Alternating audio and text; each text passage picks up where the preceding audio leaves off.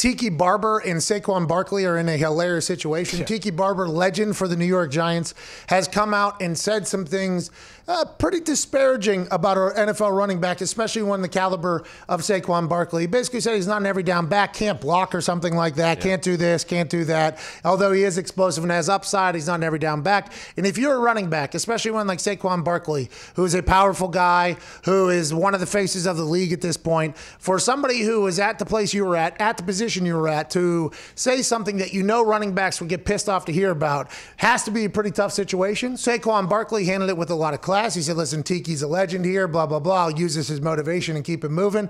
But I would assume Saquon Barkley and Tiki Barber are not going to be going out having conversations after this. This is one of those things you bury deep inside and go, okay, fuck that guy for the rest of his life. And I would assume Saquon Barkley is going to be able to keep it moving forward here. But that was very, very professional response by Saquon. And I guess there's nothing that should tell us that he should react any differently, because that's what Saquon's been, is pretty classy throughout this entire time. Yeah, classy by Saquon. He said the right thing, I guess. I mean, I would have had a hard time not bringing up Tiki's like 87 fumbles, but that's just me. Saquon's a bigger guy than I am. By the way, I would assume as soon as Saquon heard that, he went and was like, wait a minute, and did like a little search, found out all those stats, and was like, okay, other people will bury him for this. And that's the right move, by the way. If you're Saquon Barkley, Joe Judge is trying to set a new culture over there. You've bought in. You are obviously going to be a role model in that locker room, a mentor in that locker room. To handle it the way he did, I thought was very, very big of him, because just like you said, Diggs, I would have said, oh, Tiki's a legend, obviously. Now, Tiki had his faults, but he won games at the end, and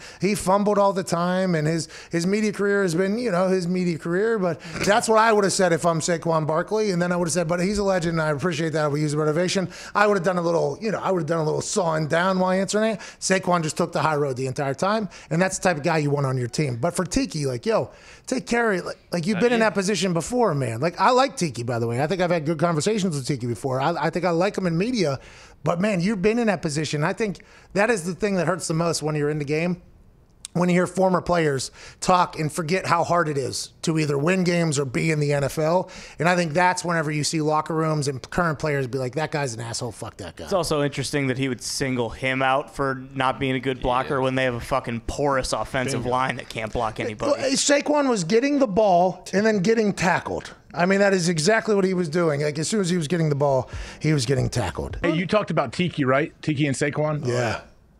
I read some of Tiki's comments, and Tiki said, like, well, I remember when I had fumbling issues, a member of the press sat me down and said, I'm going to write this story about your fumbling issues. And I was thinking, what are you talking about? I don't have fumbling issues. Like, he said, and I'm glad because he made me aware of my fumbling issues, so maybe that's what I'm doing for Saquon. I was like, you didn't know that you fumbled on a consistent basis more than other running backs, and you don't think Saquon knows, like, if there's something he needs to work on, it's obviously pass blocking. Like, that's probably the toughest thing to pick up too when you're a rookie, or not, he's not a rookie, but when you're a running back in the NFL.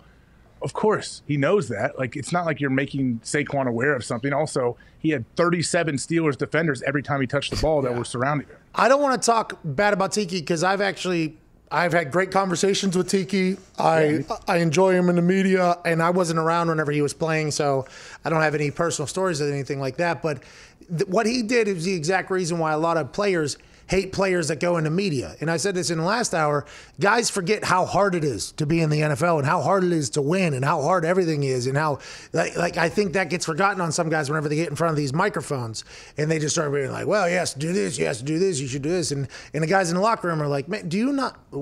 We're trying, dude. Like, what do you, like, these people are getting paid on the other side of the ball too. Like, relax. And I think the interesting thing about Tiki coming out and saying that if it wasn't for the media telling him about his fumbling issues, he would have never known.